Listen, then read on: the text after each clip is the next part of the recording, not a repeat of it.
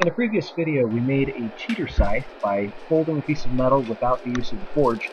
Now, having tested that and seen that it works, I have enough confidence to try making one in the forge. Here, we're upsetting a railroad spike to get the shape we want. This used to be a railroad spike. It's now a lot longer than a railroad spike. Drawing it out took forever. And what I'm going to do is I'm going to take it and flatten it now, because this is about as long as I figure I can get it. And it's time to start making it Scythe looking. Scythe. Scyther. That's a Pokemon. Scythe.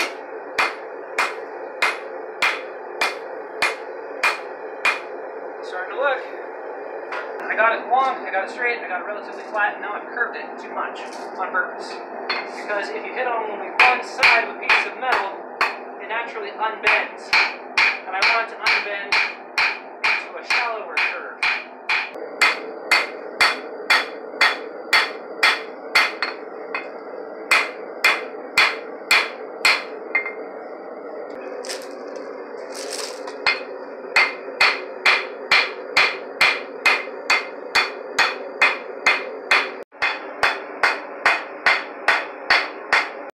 This project has intimidated me for a while, but making that cheater scythe from the previous video, which, was really flimsy, but it at least taught me, that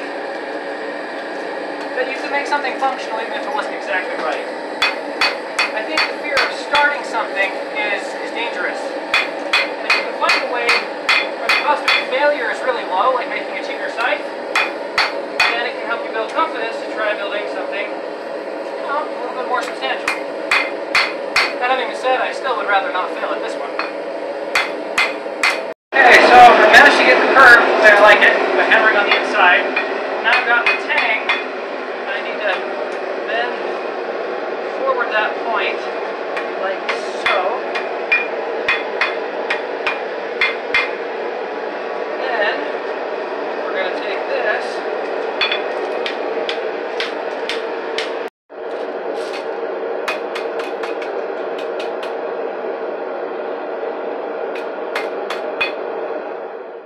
and here is the finished forging, as far as I can tell.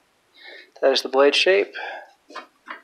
This is the tang shape. I have a suspicion that this might not be at the right angle, but that's going to have to wait until I have to see, because I don't have a lot of experience to base this off of. It's a little bit of play it by ear, you know what I mean? It's slightly longer than the cheater scythe that I made. It's got a couple inches on it. And the angle of the inside blade is way better.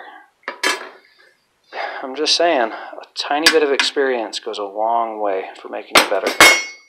Cereal Rye, I have come for you.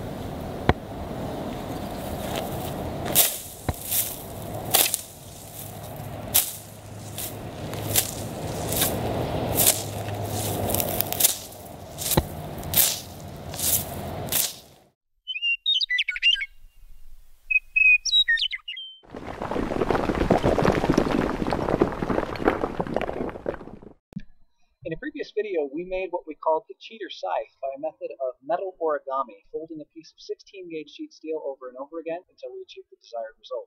Given new confidence by that previous project, we're going to try forging one out of a railroad spike.